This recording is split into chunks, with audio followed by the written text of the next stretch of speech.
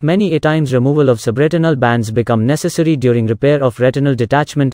Removal of large subretinal bands may be difficult, leading to enlargement of axis retinotomy, multiple retinotomies or larger retinectomies. This video demonstrates the bimanual removal of large subretinal band by hand-on-hand technique using two end gripping forceps.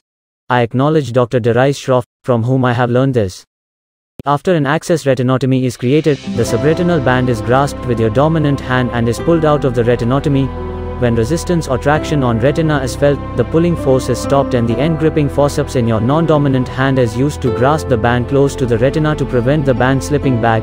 The forceps in the dominant hand is then placed in front of the one in the non-dominant hand and further pull is exerted. The action is repeated till whole of the band comes out of the retinotomy. It is just akin to the action used while pulling the rope to bring a bucket out of the well.